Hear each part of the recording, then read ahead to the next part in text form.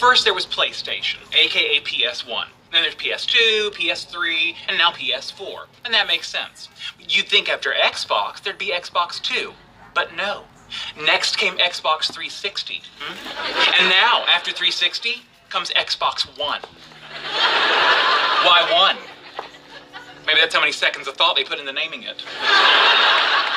Can you get the butter, please? You know, however, with the Xbox One, I can control my entire entertainment system using voice commands. Up until now, I've had to use Leonard. Then get the other one. Pass the butter. Hang on.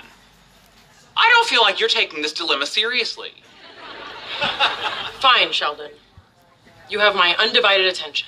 Okay, now, the PS4 is more angular and sleek looking. No way! It's true.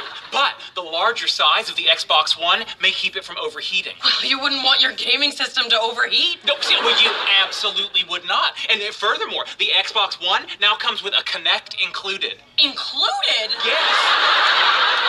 Not sold separately. Although the PS4 uses cool new GDDR5 RAM, while the Xbox One is still using the conventional DDR3 memory. Why would they still be using DDR3? Are they nuts? See, that's what I thought. But then they go and throw in an ES RAM buffer. Oh, wait a second. Who's they? Xbox. You're kidding! No, I am not.